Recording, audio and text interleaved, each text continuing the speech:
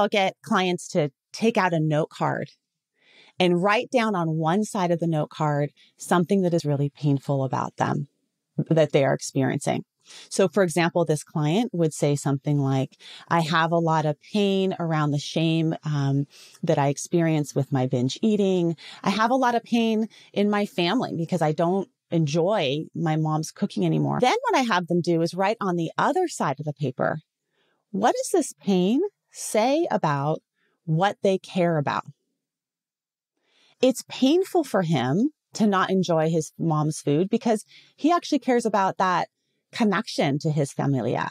So we look at values, we can start to see that actually getting rid of the painful stuff might get rid of the stuff that you care about too. They're two sides of that same note card. So living a life that's in line with your values may make you more vulnerable and doesn't protect you from pain.